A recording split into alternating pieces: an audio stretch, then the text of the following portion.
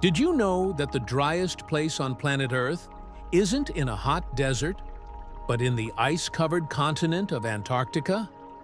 The reason isn't temperature, it's the lack of moisture. In East Antarctica lies a region called the Dry Valleys, one of the harshest and driest places on Earth. Climate scientists classify it as a cold desert due to the extreme scarcity of precipitation and near-total absence of humidity. In these valleys, no consistent rain or snowfall has been recorded for thousands of years. This is due to a unique combination of geological and atmospheric factors. The Transantarctic mountains block clouds from moving inland, creating what is known as a rain shadow.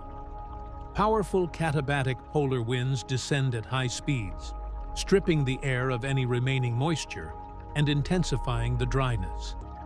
Even the ice doesn't melt. It sublimates directly into vapor, a process where ice turns into gas without becoming liquid water. Because of this extraordinary interaction, the dry valleys closely resemble the environment of Mars, so much so that space agencies like NASA use the area to test equipment and simulate Martian conditions. In a land dominated by ice and white landscapes lies one of the rarest deserts on Earth. No rain, almost no plant life, just rock and unbelievable dryness.